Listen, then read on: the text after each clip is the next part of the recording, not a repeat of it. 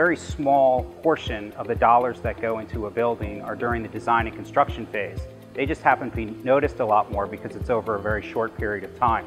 Owners should set a BIM standard to ensure that the data that they're getting from the architects, engineers, and construction professionals that they're working with is in the right format for consumption by the facility over time during the maintenance life cycle of the building, where data is very important.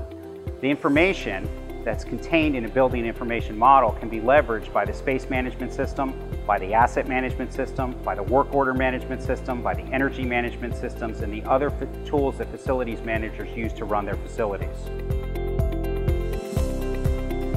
As owners develop a BIM standard, there are 3 simple questions they should be able to answer. The first question is, who's going to use the data? The second question is, what data are you going to collect? And the third question is, how will that data be maintained? Once an organization is able to answer these 3 questions, they'll be ready to set a BIM standard. IMAGINIT has worked with many organizations over the years to help them establish BIM standards, and we're more than happy to discuss with you how we can do that.